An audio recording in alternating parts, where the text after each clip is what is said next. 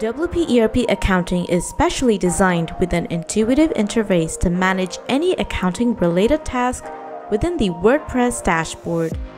It has many useful features such as trial balance, ledger report, balance sheet, income statement, and even more without understanding debits and credits and more. In this video, we're going to show some key configurations of the WPERP Accounting module. We'll show you how to enable accounting module, how to start a financial year, how to create an opening balance, and lastly, the overview of the accounting module dashboard at a glance. Let's get started. Go to Modules and enable the accounting module. You can see the accounting is showing up here. Here's how you can create a financial year in the accounting module. Go to Settings. Then click on the Accounting and Financial Year. Click Add New and enter the year, start date, and end date. And finally, hit the Save button.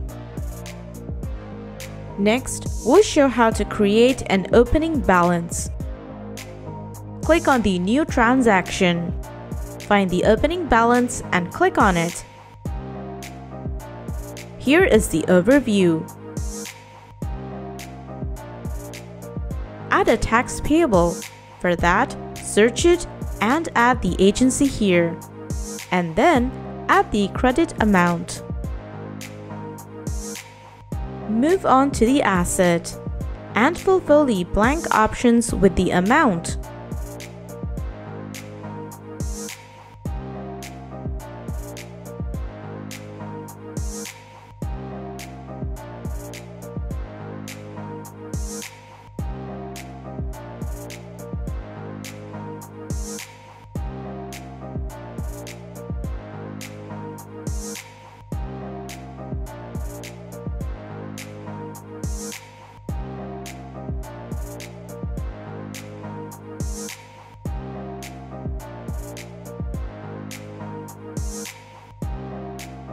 Check the information before you proceed. Following the same process, fill out the liabilities. Next, enter your information in the equity section.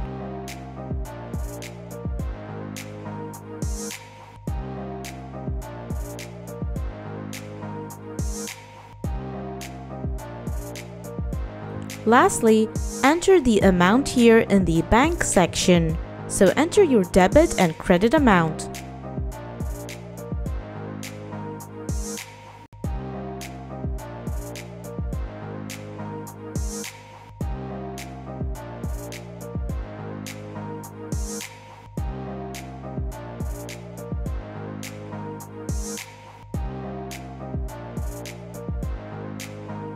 Please note, the debit and credit amount must be the same, otherwise, you can't create the opening balance. Here is the accounting dashboard at a glance. Open the accounting dashboard. Here, you can find information, income, and expenses. You can filter the information you want. On the right side, you will get some account details. Scroll down and you'll find the bills you need to pay and payable invoices.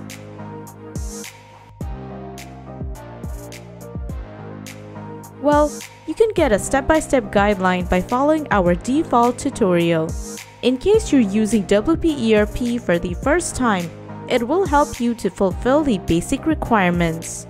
Here is how you can do it.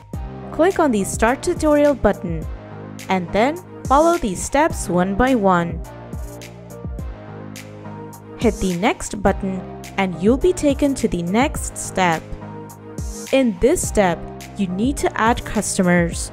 Once you're done, click the Next button. Next, add vendors. Then, configure taxes and add the tax zone. You need to add products or services, so do it here. Add the bank accounts here. And lastly, add an opening balance.